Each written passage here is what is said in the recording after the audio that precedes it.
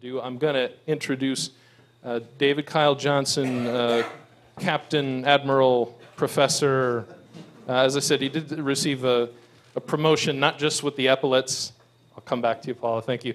As well as to a full professorship at King's College, right? All right, congratulations. Congratulations. And for once, he's not talking about Christmas. All right, very good. Please welcome Kyle Johnson.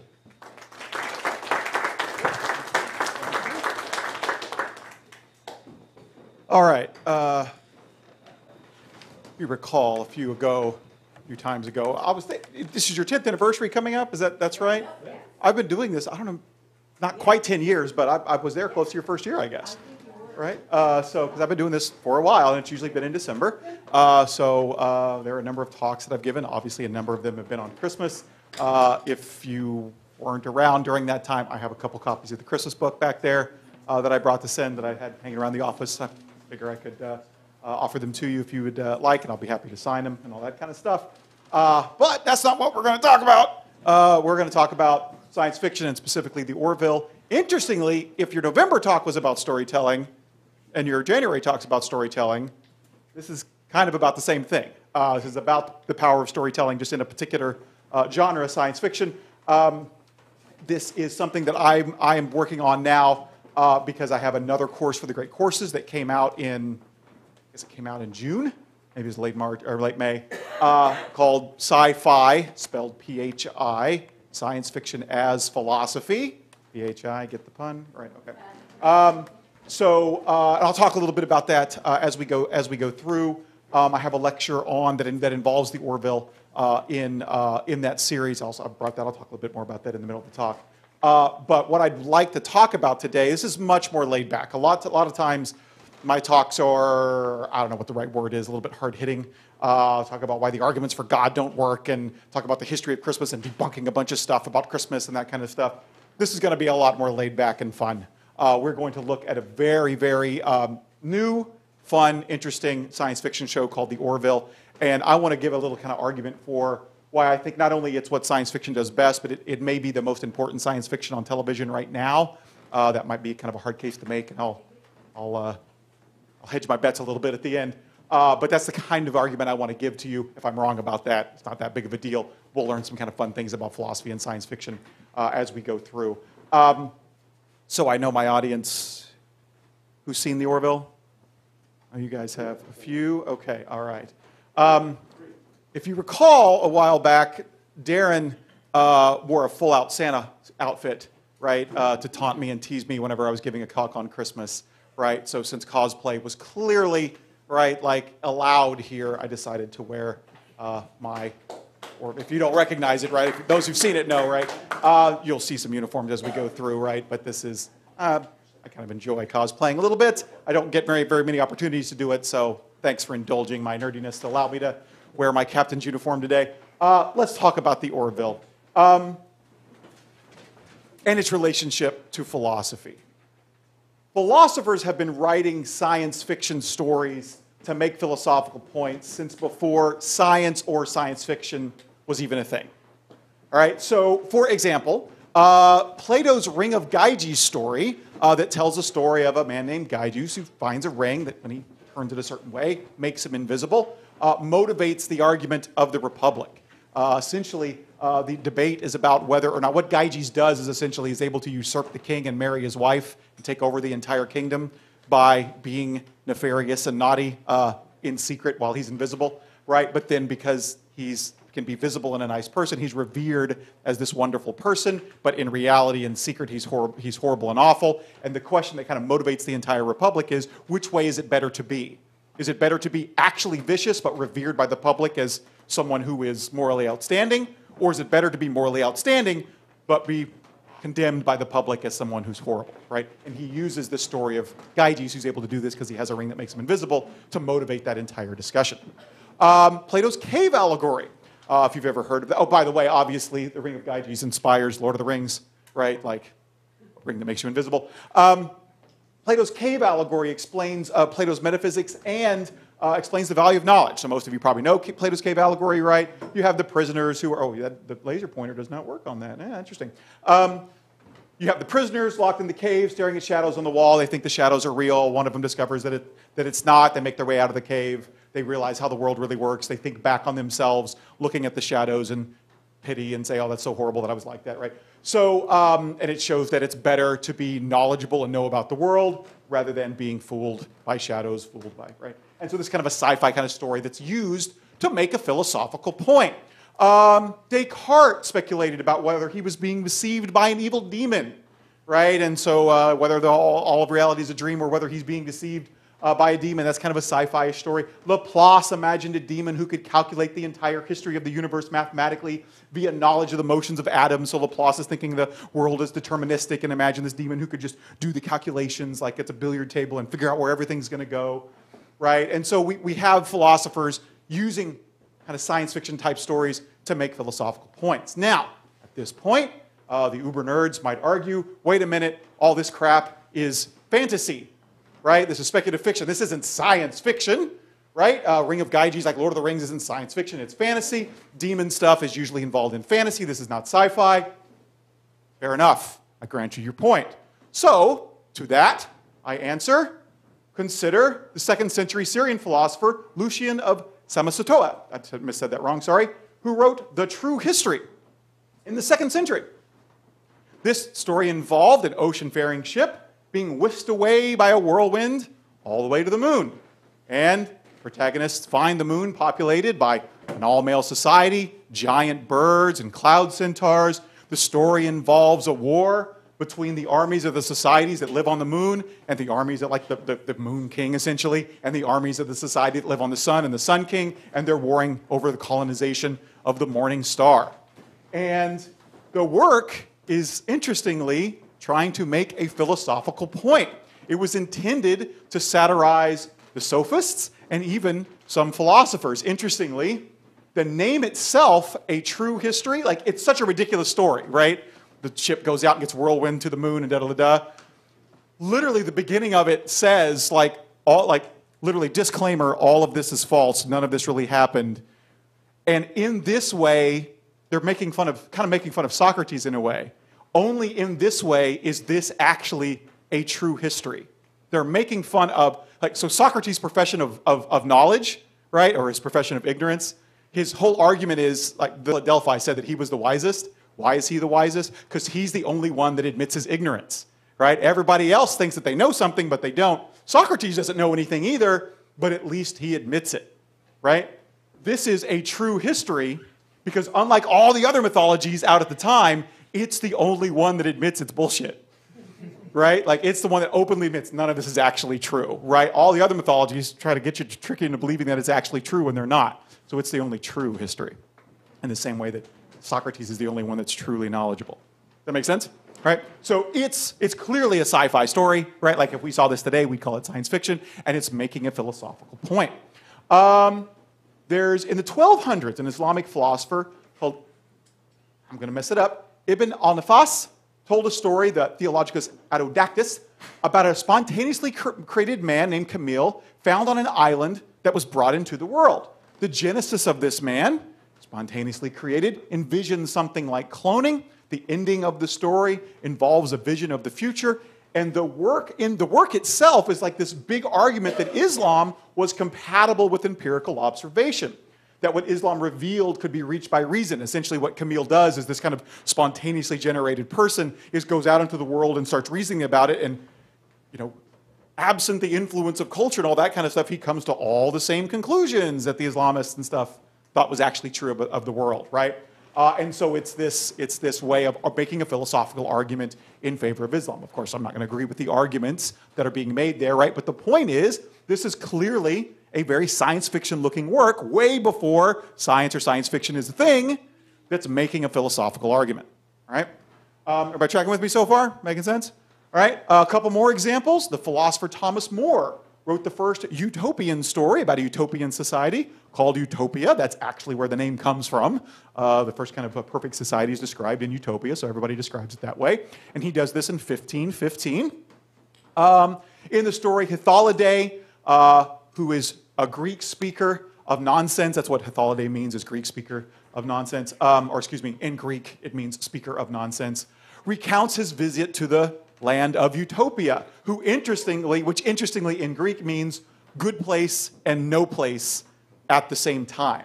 So it's a no place. It doesn't really exist, but it's also the good place that is kind of a perfect, what we would call utopia. Interestingly, if anyone's watching the show The Good Place on NBC, right, which is a really great philosophical work, they are obviously playing on this as well, the good place, but also no place. It doesn't really exist. But Hithalidae recounts his visit to Utopia to Moore and Giles in the story, who are also, like, Moore's the author, but he's also a character in the story. It's very intellectual. Utopia is very intellectual. It's communistic in a certain kind of way. Everybody owns property in common. Everybody works. And this society in Utopia is implied to be superior in every way to European society. So he's making a philosophical argument about the way society should be organized. And it's a criticism of the way European society is organized at the time. At the time, right? That's the argument that he's making, right? About 100 years later, the philosopher Francis Bacon wrote The New Atlantis, right? And it had devices like submarines and microscopes, and so it's very sci-fi. It's also utopian in this way, where they're describing this kind of ideal society. It has as such, it has a very similar contrast and critique of European society. So again, it's making a philosophical argument. It's described It's described as a utopian society on the island of Bensalem that is ruled by science. So Francis Bacon is one of the early scientists. He pioneers a number of scientific methods. This society in the New Atlantis is ruled by science in a certain kind of way. The House of Solomon on the New Atlantis is like they perform experiments in the Bakian way, right? And so he's kind of giving this argument for the proper way to even do science. But it was also religious. The society was also religious, which could make the story act as a commentary on the compatibility of the role and the role of compatibility of science and religion, and the role of science or religion in science, and vice versa. Right? So again, we have science fiction stories before science fiction's a thing, making philosophical arguments. 1705, Daniel Defoe used a book that he wrote called The Consolidator to poke fun at the politics and religion of his day. The protagonist visits the moon in a feather-covered rocket ship called the Consolidator that lifts off from China. The Lunarians that they meet whenever they go to the moon have special magnifying glasses that enable them to observe the Earth and reveal their inequities and the absurdities of human lives and governments. It's a very kind of pale blue dot kind of view of what's going on in the Earth there. And that's like the Chinese got this advanced technology from the Lunarians and that kind of stuff, right? But again, he's making a philosophical point, and he's doing so using science fiction. All of this is before Frankenstein, which is usually considered the first work of science fiction. And The Great Courses has another course on science fiction taught by a literary professor, and he talks about the literature, like science fiction literature. My course talks about media. But he argues that the first work of science fiction is Frankenstein, right? That's usually what's considered the first work. I'm arguing that, and a lot of people agree, that these should count. And the one big thing to note about them is they're all making philosophical points, right? So this is a very common thing for science fiction to do. Science fiction and philosophy today, philosophers still use science fiction ideas and stories inside their works of philosophy to make philosophical points. So, famous example, Robert Nozick has this example called the experience machine, where it's kind of like the Matrix, right? You plug yourself in and it can give you any set of experiences that you want. And he asked this question of, would you plug into an experience machine that you could program to give you whatever set of experiences that you want for your entire lifetime, so you could have whatever life you want, it would give you that life, and would you trade life in the real world for a life in the experience machine? And he says most people would say no, and then that is evidence that most people aren't hedonists. It's a kind of refutation of hedonism, the idea that all that matters is pleasurable experiences. I could give you a machine that could program a bunch of pleasurable experiences into you, but you wouldn't want that kind of life because you value more than just pleasurable experiences. He argues that connection with reality is also something that's intrinsically valuable, not just pleasurable experiences. Making sense? You guys checking with me? Probably heard of this one before, right? The experience machine. But science fiction, on the flip side, so philosophers are using science fiction, but on the flip side, science fiction writers are also using entire works of science fiction to make philosophical arguments. So this is why when the Great Courses asked me to do a science fiction and philosophy course, I insisted on entitling it Sci-Fi Science Fiction as Philosophy, not and philosophy. The idea is not to use science fiction to illuminate philosophical ideas or to like, this particular piece of science fiction raises questions or makes us think about this particular philosophical topic, so let's use that to introduce that topic and then we'll talk about that topic. No, in this course, I'm actually trying to look at works of science fiction and I try to figure out what arguments are they making, what point are they trying to make, what moral of the story is there, and then what kind of philosophical import is that? Is it a good argument, right? One of my favorite lectures in the series is about Carl Sagan's Contact. Anybody seen Carl Sagan's Contact, right? It clearly is an argument that science and religion are compatible. From Carl Sagan, right? But he is arguing that science and religion are compatible in a certain kind of way in that film. And so in Lecture 5 in the Great Courses, I examine exactly what that argument is, what the structure of that argument seems to be, given the content of that movie, and then I dig in and see whether or not the argument actually stands up. I actually argue that it doesn't, that science and religion are not compatible in the way that Sagan thought. So I have copies of the course for sale in the back. Here, I'll show you the lectures that are there here in a moment. The reason I did this, in my estimation, science fiction is too readily dismissed as juvenile escapism. It's something for little boys, and they get their lightsabers out and pretend to be Luke Skywalker or whatever. It does not get the respect it deserves for its philosophical complexity, for the fact that it often is philosophy. It's doing philosophy and actually is philosophy. Science fiction writers are making philosophical arguments. So, as Kevin Kelly, founder of Wired magazine, once said, the science fiction authors of today are the people who are really wrestling with the great what-if questions and grappling not just with the political possibilities, but questions like, what does it mean to be human? And where do we fit in the cosmos? I think they are doing all the heavy lifting of the philosophical questions, even as they're doing chase scenes. Now, I think he's overestimating a little bit. They're doing all the heavy lifting. Some of us are lifting our own weights here.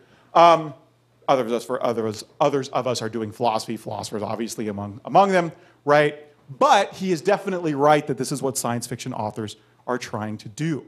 And so in my course, what I'm doing here, I keep forgetting my laser doesn't work. You can't read these. Inception, The Matrix, The Adjustment Bureau, there's Contact, Arrival, Interstellar, Doctor Who, Star Trek Next Generation, Dark City and Dollhouse, Westworld and AI Artificial Intelligence, Transcendence, 13th Floor, The Orville, which we'll talk about today, Orwell, and Black Mirror. I'm actually editing a book on Black Mirror right now. Star Wars, Firefly and Blake 7, Starship Troopers, Prime Directive from Star Trek, Metropolis Elysium and The Hunger Games Pan Am, Snowpiercer, a great film, and Climate Change, one of my favorite lectures. Soylent Green, Gattaca, The Handmaid's Tale, Kubrick's 2001. This, among a bunch of others, are ones that I cover in the course.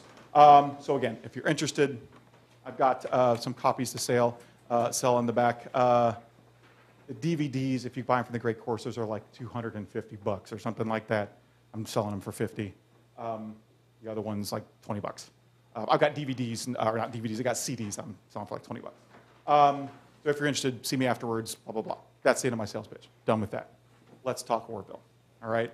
Because what I think what's going on, one of the best ways that science fiction does this is something I call cloaking bias to create cognitive dissonance. Now, what does this mean? Well, any have questions so far? We good to go? Always like to stop and ask for questions. All right, okay, cool. All right, so what does this mean? How does science fiction cloak bias to create cognitive dissonance? Well, we all have biases, obviously, that color our reactions to real-world events. We will decide what we think about the president's latest actions before we even know what it is, right? So I have an example. Does anybody know what this refers to? This picture down here on the bottom? Tan suit. The tan suit debate, right? Obama wore a tan suit instead of a dark suit once, and the right completely flipped the fuck out, right? Like, it was insane, right? It was as if he had committed treason, right? Doesn't matter what Obama did, they would react in that way, right? And a lot of times, we'll treat Trump that way too. No matter what he does, we will react in a certain kind of negative way, right? Often deserved, right? But still, there is this bias that everyone has, right, that color our reactions to real-world events. Well, what science fiction can do is cloak these biases by telling a story in a world that's so initially unfamiliar that we don't bring any preconceptions to it. Right? We just kind of read the story as it is, we evaluate the kind of facts of the story as they are, and we draw conclusions. So as the story is told, we draw conclusions about the events of the characters in the story, about who's good and who's bad, and who should have done what, and why they should have done it, et cetera, right? Then, at some point in the storytelling, we realize that this world that's being described is no different from our world after all. It's actually very, very similar. Some event or character is quite similar to some event or person in our world.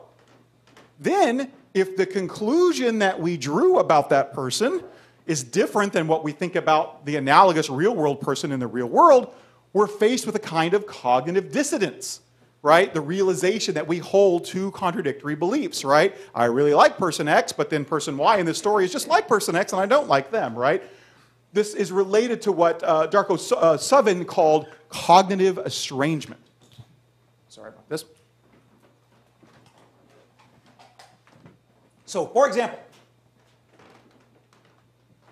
if we realize that our non-biased conclusion, based in the science fiction, is actually more reliable because it's non-biased, this could actually cause us to change our views about the real-world situation in particular. So, for example, suppose a lifelong Republican loves Bush and how he handled 9/11.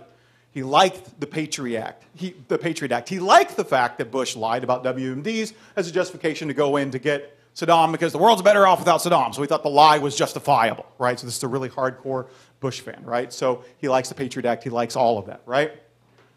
He did what he needed to do to guarantee our safety, they said, right? This had been about in 2005, right? So then in 2005, he goes and watches Star Wars Episode 3, right? And he concludes that Palpatine, and this is Palpatine right here, evil Emperor Palpatine, concludes that Palpatine is an evil, manipulative tyrant, right? But then he realizes that Palpatine, lying to create a civil war and to thus justify a reorganization of the Republic into the Galactic Empire for the sake of a safe and secure society, he says, oh, that's pretty similar to what Bush did, right? Except for Palpatine's supposed to be evil. Right? Because of this, someone might actually start to rethink their approval of what Bush did. Does that make sense? Right? So that's what I call creating cognitive bias, or cloaking cognitive bias cloaking bias to create cognitive dissonance. That's how it can actually lead to someone changing their mind. One of the big misconceptions, yes, ma'am. I love Bush now. So what, you're a fan of Palpatine? Is that... Oh, no, yeah, I grant you that. Yeah, I got you there. Although, Trump hasn't started a war yet, but, okay. So, one of the big, Lucasfilm's chief creator officer, John Knoll, so Lucasfilm's the one who makes Star Wars, right? One of the big misconceptions about science fiction is that it's escapist entertainment for kids that doesn't tackle any serious issues. But the best science fiction gives you an opportunity to explore philosophical and moral themes. There are often societal problems that are very emotionally loaded. We bring biases to them. But if you recast them in a science fiction setting and are thus looking at a more novel situation, then you leave some preconceived notions behind and reevaluate it anew. This may cause you to rethink your position on the terrestrial version of that problem. He's talking about the same thing here, right? So, making sense, everybody? Tracking with me? All right. This is what sci-fi, I think, does best, this kind of cloaking bias to create cognitive dissonance. And I think that the current show that seems to do this best is The Orville. And so what I want to do is present a little argument for why I think The Orville is the best science fiction on television now, because it does this best with the most topics that of philosophical and social import than anything else on television right now. So, let me introduce you to The Orville. It's produced by Seth MacFarlane, who's famous for Family Guy, American Dad, a movie series called Teddy. Very funny, very irreverent. He's an atheist as well. It's clearly, the Orville is clearly inspired by Star Trek The Next Generation. I assume more people have seen Star Trek TNG, right? And you can see how the Orville looks very much like TNG, right? And it's a peaceful, advanced federation called the Union that's exploring the galaxy in advanced, sleek ships, right? So it's very TNG-like. It was actually first advertised as Spaceballs for Star Trek, right? So if you don't know Spaceballs, Spaceballs is just basically a Star Wars parody by Mel Brooks. That's freaking hilarious. And it's just kind of corny and funny, and there's no philosophical import or anything like it. It's just kind of fun to watch, right? That's what the Orville was originally kind of looked like, was just this, slapstick, we're going to make fun of Star Trek in the way that Spaceballs made fun of Star Wars. But it turned out that it was actually a lot more like MASH, or more, we might even say a mashup of MASH and Star Trek The Next Generation. You have real characters in real stories that make actual, like the stories are making serious point, philosophical and social points, but you have a few gags and that kind of stuff thrown in.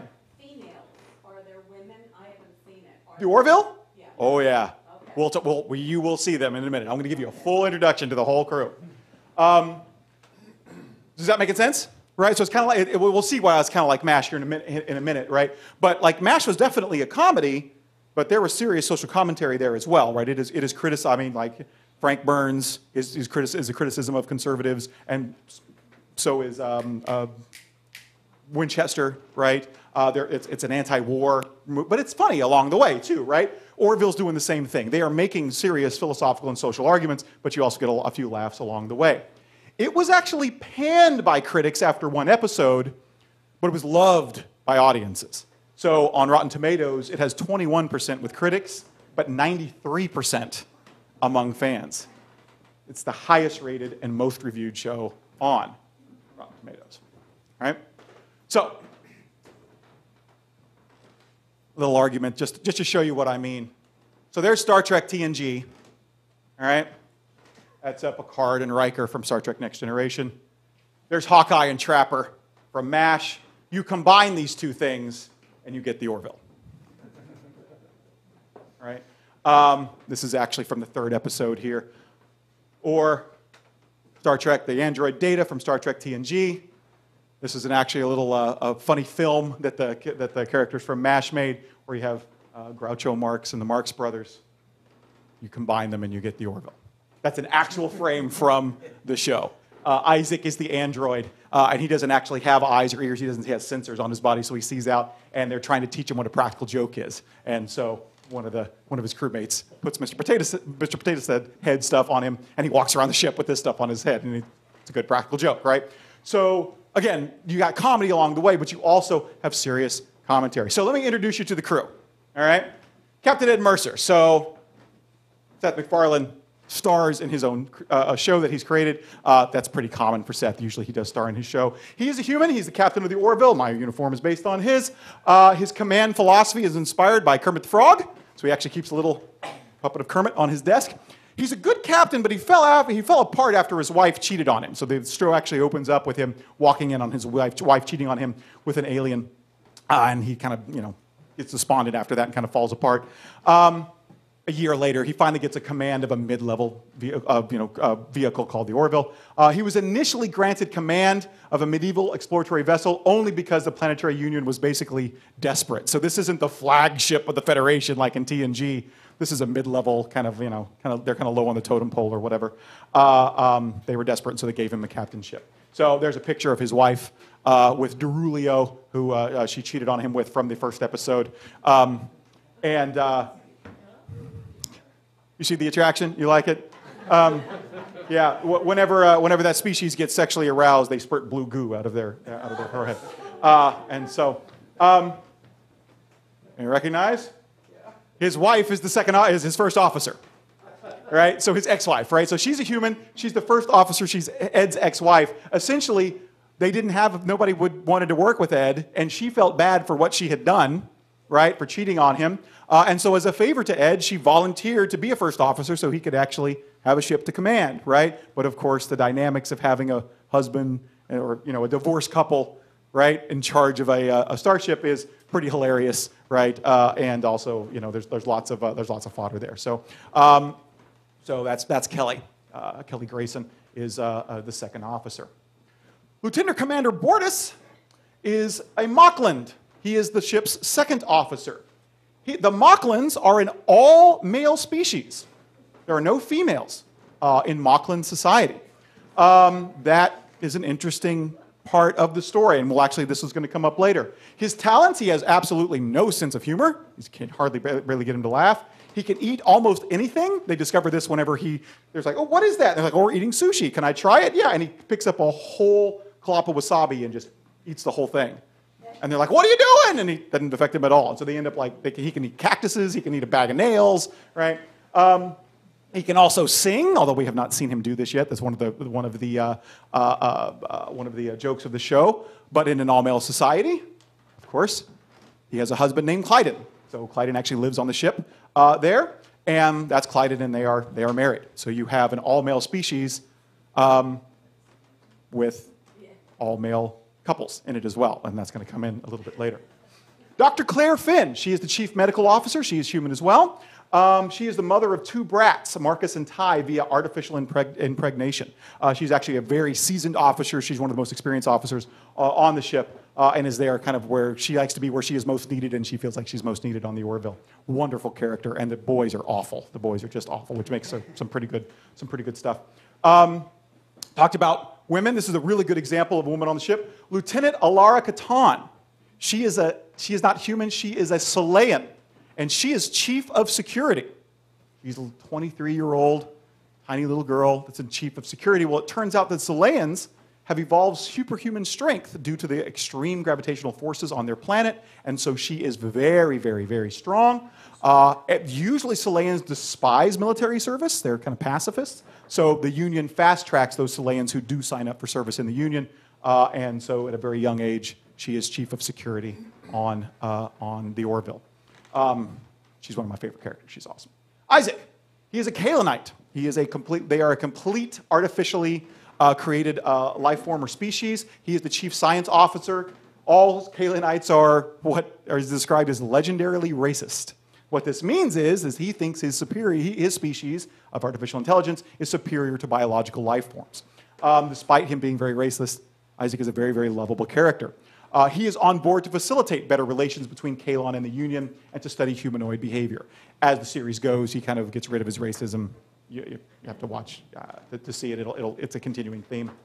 Lieutenant Lamar is a human. His position is navigator. He's a major slacker. He hides his genius to evade responsibility. He loves drinking soda on the bridge. But he is the navigator. And then the helmsman is Lieutenant Gordon Malloy, supposedly the best in the fleet.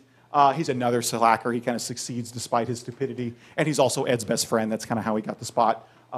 They needed a helmsman, and so that's how he got in. Okay, so there's the crew. Oh, one more. Yaphet. Yaphet is a gelatinum. That is the species name. He's basically a big pile of goo. He is an engineer, not chief engineer. He's just an engineer. He's really good at it, too, because he can basically just goo into any part of the ship. What happens when he gets sexually excited? Oh, we'll see. We'll see. Because he is in love with Dr. Finn. And he continually tries to, yes, he lusts for her, and she does not like it. He plays the guitar. He's a very good engineer because he can just goo into any kind of part of the ship and fix it in that way. He's voiced by Norm Macdonald, too, if you know who Norm Macdonald is. It's freaking hilarious. All right, so there's the crew. Oh, there he is playing guitar. All right. So what I want to look at here is how the Orville cloaks bias to create cognitive dissonance. All right? Let's look at some specific examples to see how it does this. So, episode 3. You guys are about to come up to this one. Oh, good. Okay. So in episode 3, about a girl, Bordas and Clyden, the male couple, right? They have a baby, and it turns out to be a girl in this all-male species. Supposedly, this happens only once every 75 years, right? So they ask Dr. Finn to change the baby's gender. Because they have an all-male society, they can't tolerate a female in the society. Common procedure on Moklas is done all the time, right? Common procedure, it's only once in 75 years, but it would be instantaneous. Like, that would be easy to do. On Moklas, it would be uncontroversial. That's what I mean, right? But she refuses. Dr. Finn's just like, being female is not a disease. I only treat disease, right? So They get in an argument. But eventually, Bortus changes his mind, and we'll talk about why he changes his mind in a little bit, but his husband Clyden does not. Clyden reveals that he's not going to change his mind because he was born female and changed to a male. Right? And it's like, but our daughter will be shunned by our society. There'll be no place for her. Right? So, a trial ensues on Mocklus. They go to Mocklus, and a trial happens where they're trying to argue with the Mocklin society that the sex change should not happen. Kelly argues that being born female is not a disability and therefore should not be rectified by surgical procedure. It is revealed that Mocklus's greatest author, Gandus Eldon, is actually a pseudonym, a pen name, for a female. And so that the greatest author on the planet is actually female. Everyone's stunned, of course, to learn this. But then in this, I won't say wonderful because it's a tragic ending, but like you would never see this on any other show. They lose the trial, and they do the sex change. The girl is changed to a boy at the end. Right? Despite the fact that the father was opposed to it, and everybody else was opposed to it, the biases win, right? The social forces and biases win, and they change the little girl to a boy. Right? The episode's beautiful, and it raises a number of philosophical issues. For example, one of my favorite scenes, moral relativism versus moral realism. The Mocklins consider being female a disability. Is this a cultural practice that should be tolerated or an unethical tradition that should be opposed? So Ed, I've never seen anything on network television address this so freaking directly. Ed, I'm just policing myself because we all know how easy it is to judge another's cultures or way of life just because it's alien to us. Kelly, but you have to balance that against some kind of universal code of ethics. I mean, suppose it was their custom to kill all newborn females. Should we just respect their culture then? Beautiful. It comments on the common misconception of female inferiority. So in the trial, Kelly asks Gordon questions, I'm talking about up here, asks Gordon's questions in the trial to show that men aren't necessarily more intelligent than women, and she just asks him some basic questions, and he has no idea what he's talking about. For example, one of the things she asks is, what was the capital of the American nation known as the United States? What was its nation's capital? And he says, Nabisco?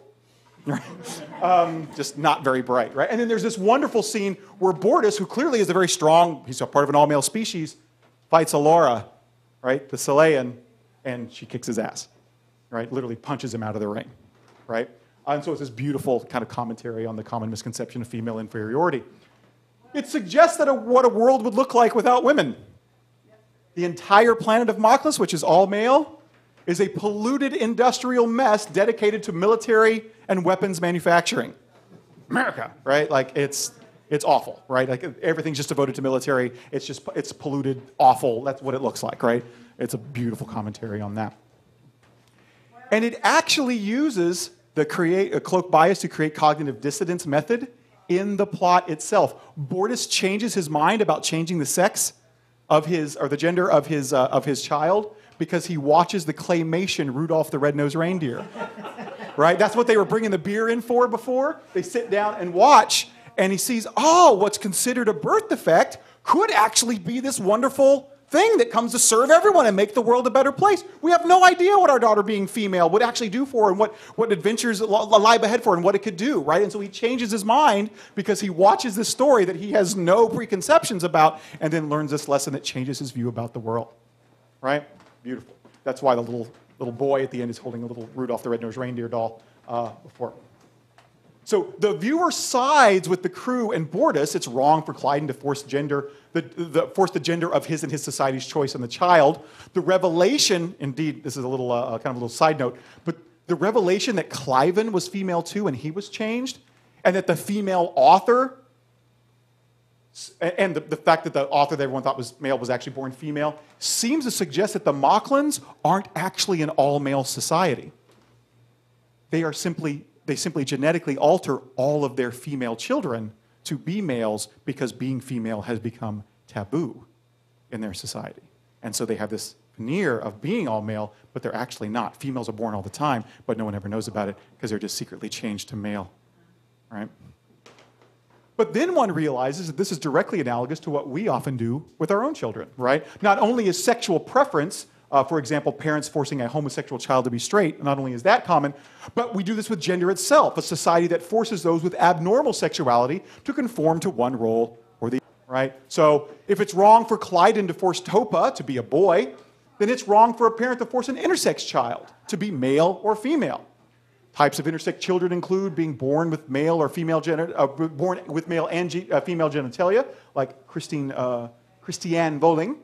You could have ambiguous genitals, ambiguous internal organs, XY male chromosome but the appearance of a woman, or XX female chromosomes and the appearance of a man. These are all things that happen in our society.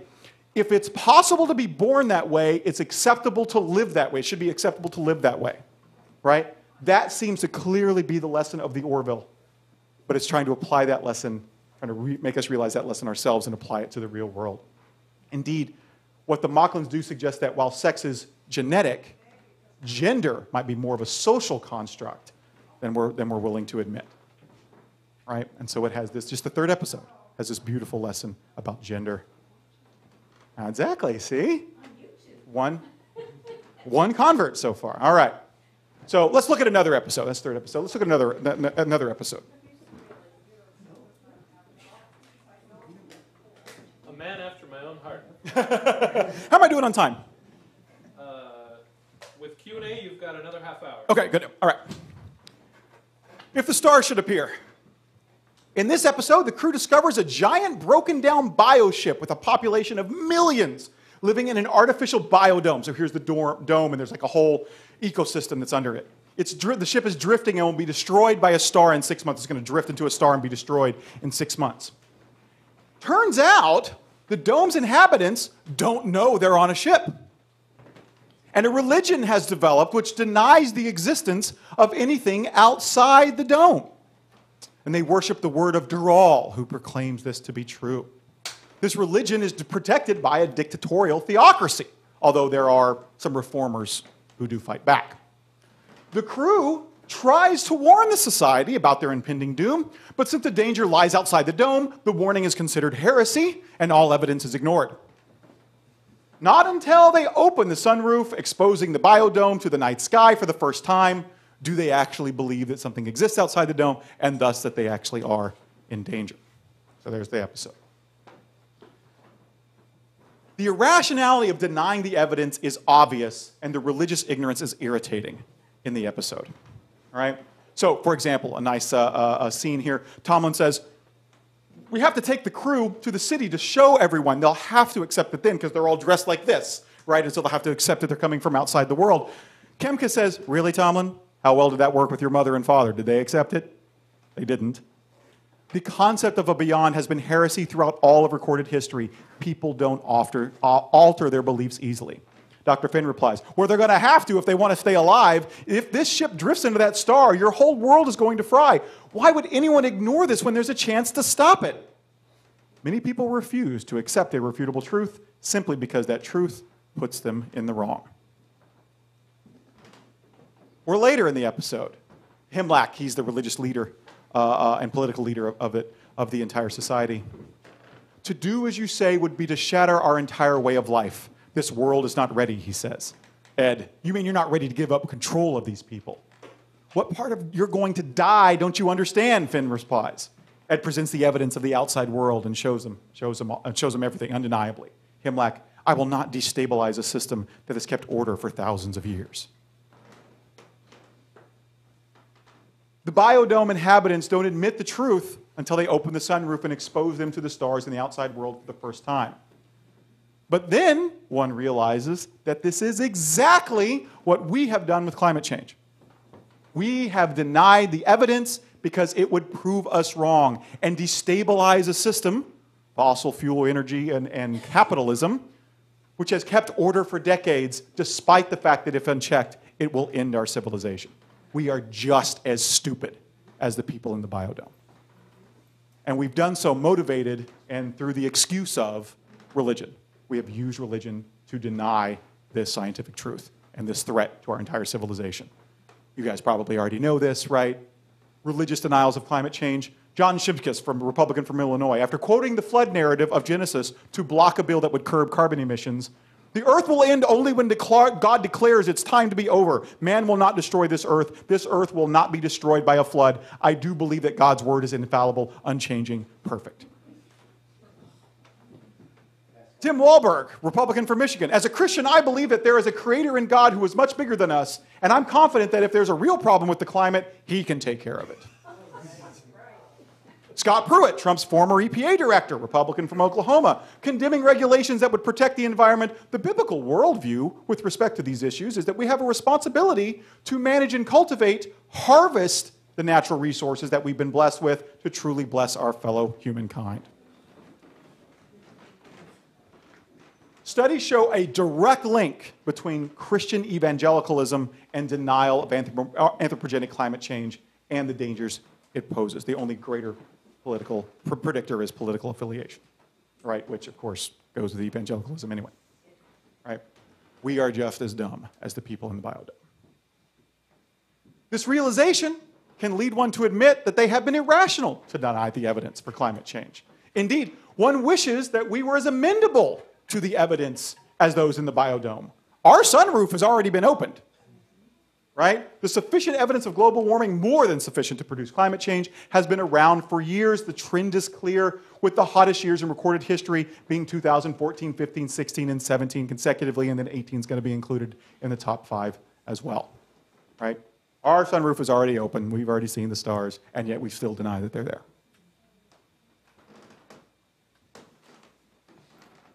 It's depressing. I know. I'm sorry. This episode also provides some commentary on religion, too. Isaac, when they're talking about the religion of the society, the common impulse of biological life forms to attribute the origin of the universe to an omnipotent being is most curious. On the subnuclear scale, it is quite natural for quantum fluctuations to create matter where none exists. I gave a whole talk on that here a few years ago, right? Himelach, in a scene reminiscent of the Inquisition, incites a crowd to kill a reformer merely because of his beliefs.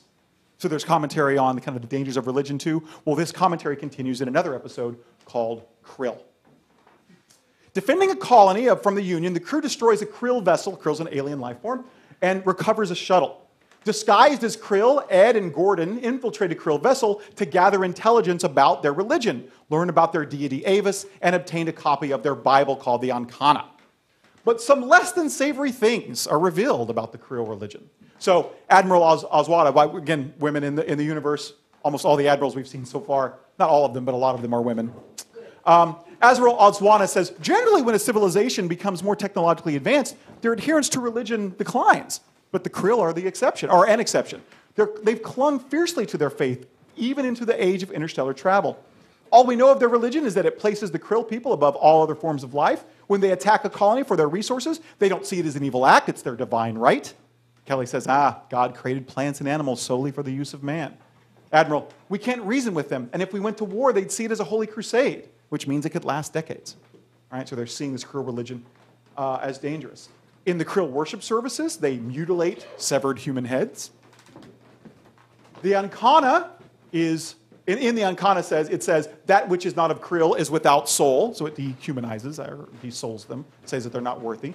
Of course, their god is named after a car rental company, and they make a few jokes about that. And then they plan to destroy a human colony to test the planet-devastating weapon. And so the religion is clearly dangerous. All the worst aspects of religion are called forth here, right? So it's reminding us of the dangers of our own religion. The Crusades, right? Manifest destiny. Environmental exploitation.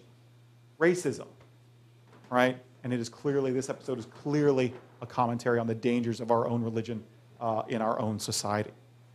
This trend about the dangers of religion continues in another episode called Mad Idolatry. So a landing party accidentally happens upon a Bronze Age world. I didn't even mean to go down to it. It's kind of a long story, not a long story, but they get there on accident. And then in this Bronze Age world, First Officer Kelly happens upon some natives, and a little girl is injured running for her, so she scares the little girl falls down. So she heals her with a medical device, and some other natives see her do this. They have to leave and later return, but due to 700 years of temporal slippage, another sci-fi thing that's pretty unique here, caused by the planet's multiphasic orbit, The society has already progressed 700 years, and they're on to medieval times. And so, right, so 700 years ago, she heals the girl. They have to go away. They come back. 700 years have passed. Now they're in medieval times from the Bronze Age, and they see that Kelly is now worshipped as a deity. Right? Complete with beautiful stained glass windows. Right? She sees children scolded and threatened. Like, if you don't behave, Kelly's going to get you. Right? She sees people strung up because they've denied the word of Kelly. She sees criminals tried by bleeding, all in her name. And so she's horrified. She tries to undo it, so she goes to the space pope, essentially, right? She goes to the leader of this religion and tries to explain who they are, where they're from, how the device works, and all that kind of stuff. So he's even able to do it on himself, cuts his hand, heals it with the device, right? And it turns out that he's actually convinced. We have to let everybody know the truth. But another religious leader standing behind him there decides that he's not ready to let go of power, kills the space pope, and takes power himself to keep the people in check. And so they return after another 700 years, and by now this society is into the equivalent of the 21st century. And televangelists of Kelly are bilking people out of money. Worship, so there's a mega church, there's a mega church of Kelly right there.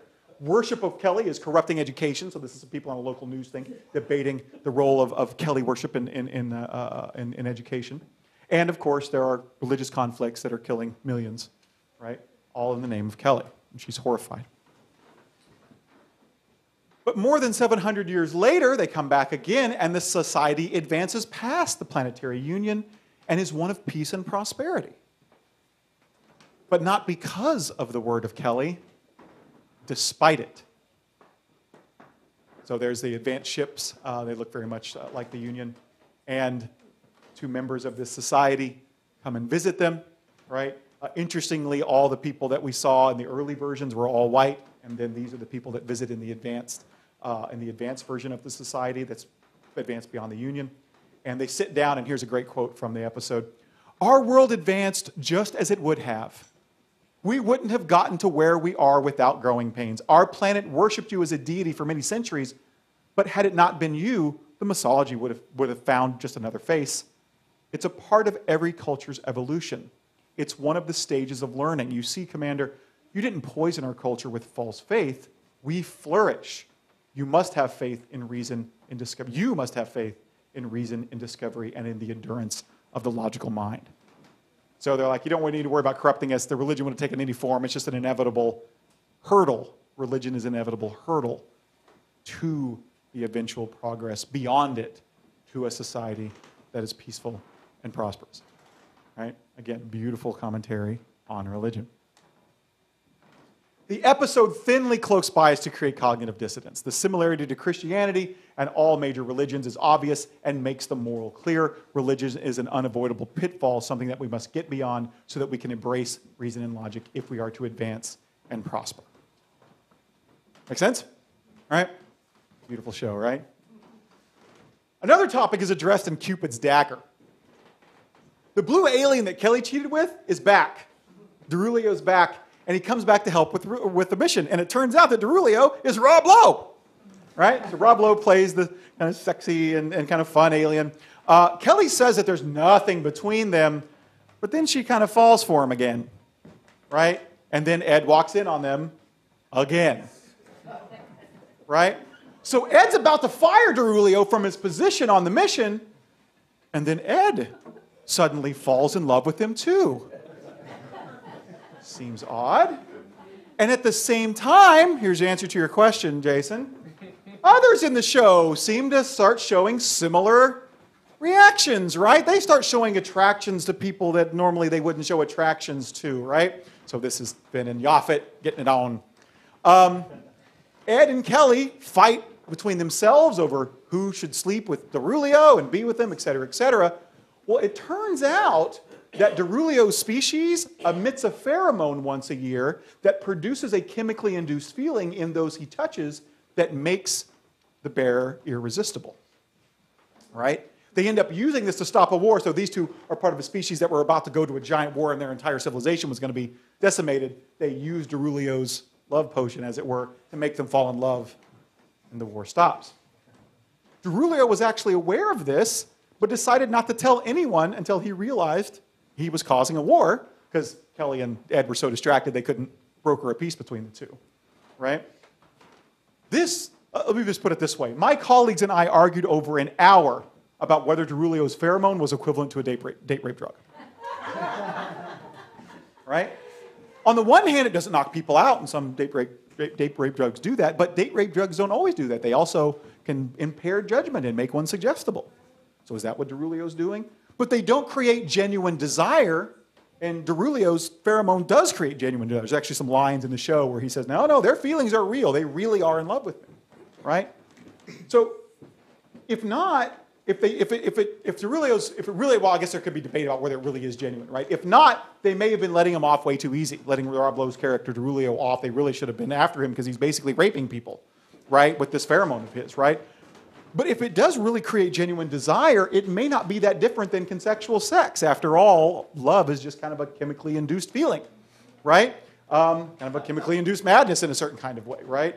I'm going to let you decide what you think about this because it's really, really hairy and difficult, and how it might affect your views about the related issues, but you can see how the show was doing exactly what I'm saying Sci-Fi does best, right? Raise these philosophical issues and force us to think about them. Let's look at one last episode.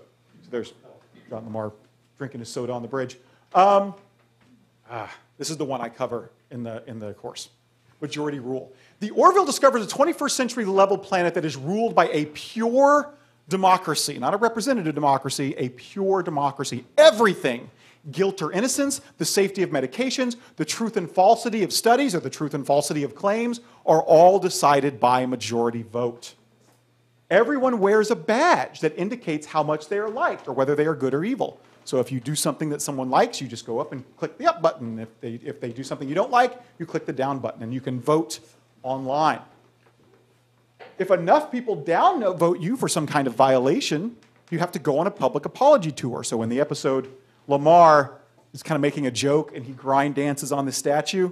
Well, it turns out the statue is of a founding member of this society, and so it's very disrespectful. It goes viral.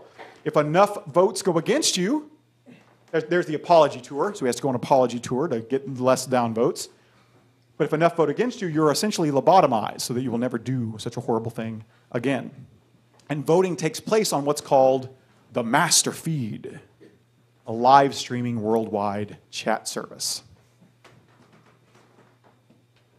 So this beautiful conversation ensues. Lysella is a member of the community they bring up to the ship to try to help them. So Lamar's in trouble, right? Lamar does this grind dance. He gets in trouble, has to go on an apology tour. He's going to be lobotomized if he gets more than 10 million votes. So they bring her up to help. Lysella says, well, everybody deserves a voice. That's what we're taught. Bortus, a voice should be earned, not given away.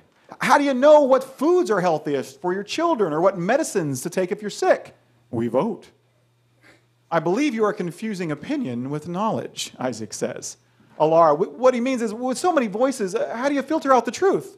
Lysella says, well, my dad always says the majority are the truth. I mean, you always know what the majority wants. That's what matters. Well, you always know what the mob wants too, says Ed, right? And so here's the clip I want to show you. So what they do, what they decide to do, they need to save Lieutenant Lamar. Lamar's about to be lobotomized. They need to keep him under a certain number of votes. And so what they decide to do, can everybody see that? Uh-oh. Oh, I know what to do. I know what to do. Boom. Duplicate. Now can you see it? There we go. Just hit escape and then the thing will go away. There we go. Perfect. All right, so they're trying to save Lamar, and what they're going to do is hack the feed. We're running out of time. Stand by. Isaac, what's your status? I have gained access to the master feed. All right, Lysella, what kind of stuff would endear him to your people? You could say he supports his grandmother financially. Do it. But make sure you word it right. Like, say, oh my God, I just found out John Lamar supports his 90-year-old grandmother. Flooding the feed with 20 million entries. How can you do that? Good. Stay hip. All right, what else? If he was an overweight kid, that would help. Access childhood image of John. Crap, that's not good. Isaac, can you make him fatter? That's good. I like him now. Flooding the feed with the image. The entries are spreading and multiplying. People are sharing them. What if people try to corroborate all this information? Don't worry, they won't. Final thoughts begun.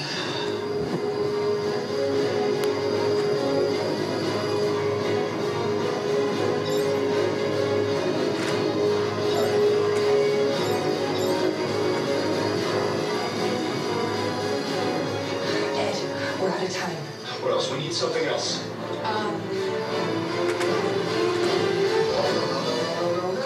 No, come on, no. Tell them he has slain many enemies in battle. Or you could just say he's a veteran. What if he has a dog named Chuckles? Yes, that's great. People love those videos of soldiers reuniting with their pets. Access military attire for the planet and simulate the video. Oh, Chuckles. Oh, Chuckles, come here. Yeah. Oh, my God, Chuckles. I miss you so much. I'm so happy to be reunited with you. Oh, Chuckles, I missed you when I was in war.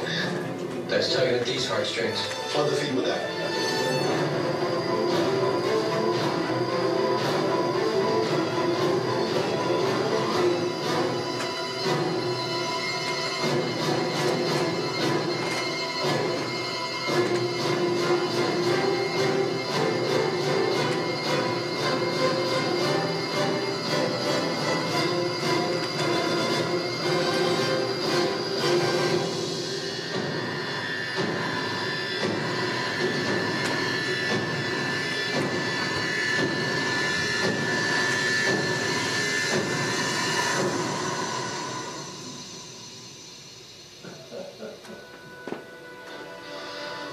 I don't believe it.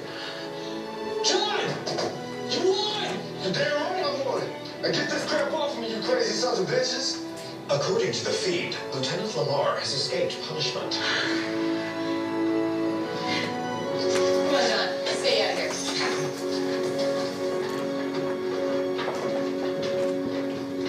Congratulations. Real quick, I just want to say, all y'all can suck ass, and I'm a spaceman.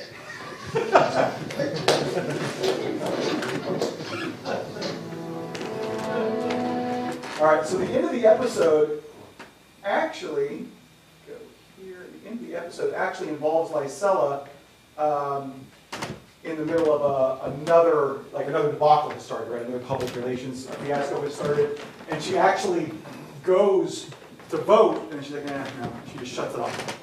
Right? And that's kind of the moral of the story is you shouldn't shut it off, you should shut it off, right? But clearly, like what happens here, right, is they're able to accomplish a good thing, ultimately, saving Lamar's life, but by simply using fake news, right? And it shows that a society that relies on these kinds of ideas of communication, that allows information, that kind of stuff to be democratized, as it were, to not rely on experts, is easily hackable, right? You need people to kind of do whatever you want by flooding the master feed with fake news. My favorite moment is this: what if they try to corroborate this evidence? She's like, oh, don't worry. Nobody checks it, right? The master feeds, obviously, Facebook and Twitter. The moral Facebook and Twitter facilitate unjust trial by mob and spread false news and information with bias. We should just turn them off. That should basically be it. So my conclusion is this, and then we'll take some questions. Because it cloaks bias to create cognitive dissonance better than anything else, I think the Orville is the most important sci-fi on TV today.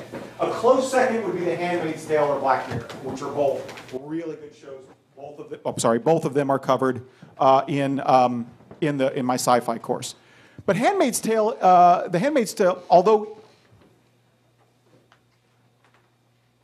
The Handmaid's Tale, I'm like leaving off the T there for some reason, criticizes an attitude current among religious fundamentalists, it kind of takes an entire series to do this, and it's only kind of addressing one topic, whereas the Orville is doing multiple topics, right?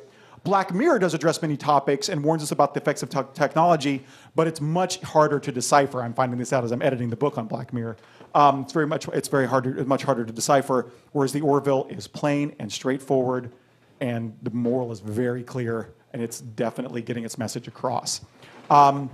The Orville is doing something very different and obvious every episode, unlike these two shows. So that's why I think Orville's just a little bit better, although I love both of these shows. So again, if you enjoyed this, if you like this kind of approach to science fiction, My course, Sci-Fi, Science Fiction is Philosophy, is right up your alley. Feel free to talk to me about it afterwards. But let's take some questions. What do you think? I was wondering, have you ever encountered situations where people have declared that they've changed their ideologies one way or another because of influence of science fiction? So I can count myself in that. I've changed my views in that way. And in fact, science fiction informs the kind of person I am because Spock was a huge influence on me as a kid. Other than that, I can also cite examples of another one here. Good. But other than that, in my students, definitely. Right, I teach this kind of stuff in courses and stuff like that, and I mean maybe it's the sci-fi that's doing it, maybe it's philosophical arguments that we consider and that kind of stuff. Yeah, most definitely. I mean, I think that people underestimate the effect that, like, it's so easy to look at these things and just say, oh, it's just a story, it's just sci-fi. What's the big deal or whatever? Movies and television shows change people's lives, right? They will. I was listening to Starship Troopers is one of the things that I cover in the course, right? And it's actually anti-fascist, but if you don't get the satire, like recruitment went up after Starship. Like there were people who enrolled in the military after seeing Starship Troopers, not understanding the satire, right? That's a big life decision, right? Because you saw a damn movie, right? So most definitely, yeah. Although I can't give you any more specific examples than that, but yeah. I don't know anyone who jumped up and said, oh, my whole view of things has changed now. But I have known people who very clearly, as they were reading or watching something, were seeing people of other species as being valid, entities that right. deserve to have attention. And I can't help but think that that's got to be a positive. Oh, absolutely. If you can think it and feel it in a story, I think you begin to think and feel it in life, even if you're not thinking you are. Yeah. You know what I mean? Absolutely, right? And just to mention two more examples, this is old Star Trek again, but first interracial kiss on television was on Star Trek between Uhura and Kirk. Interesting, it was first going to be Uhura and Spock, but turned out to be Uhura and Kirk. And then this one impacted me as a young boy in Oklahoma. There's an episode called Your Last Battlefield, where they come across an alien species that's white on one side and black on the other, right? And there's this beautiful moment in the show where, so you have these two aliens, they're black on one side, white on the other, and they hate each other. They cannot stand each other, right? And it turns out that there's this, like, I hate them. Their kind is awful. And they're like, what do you mean their kind? You're the same. It's like, what do you mean? Haven't you looked at him? It's like, yeah, he's white on the right and black on the left. He's white and black. He says, no. He's white on the right. We are black on the right. Right? And that's the distinction that they make between the two. And that's why he hates them, is because he's white on the wrong side. Right? And literally, like, Kirk and Spock look at him like, we literally did not notice. Right? We did not notice this difference between the two of you. Right? And as a kid growing up in Oklahoma, right, that affected me too. It's like, oh, maybe color doesn't matter, right? And it has this. Anyway, go ahead. Who else has a question?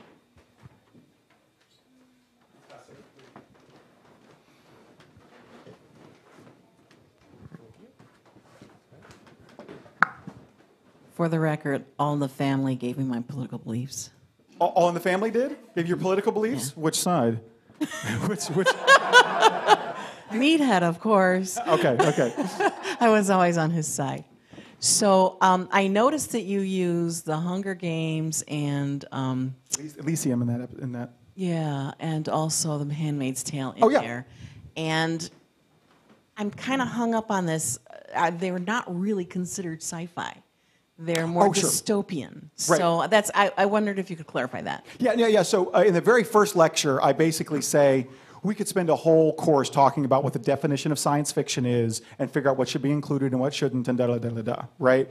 The definition I use in the course is, what's his name? I forget the name of the philosopher who says it. His definition is, science fiction is whatever we point to when we say it. So I just kind of like surpass that. It's like, I'm going to call sci-fi wherever I want to call sci-fi with any kind of, within reason. If anybody calls it sci-fi and I want to cover it, I'm going to cover it. Some people call Handmaid's Tale science fiction because it's set in the future. Because it's like 1984, and 1984 is sci-fi, right? It's a dystopian future. it's hard to point to a specific piece of technology that's advanced beyond us and say that's what makes it sci-fi. There's a couple of examples in The Handmaid's Tale that you might mention, but Handmaid's Tale is so good, I just ignored all that. It's like, we're going to do it anyway.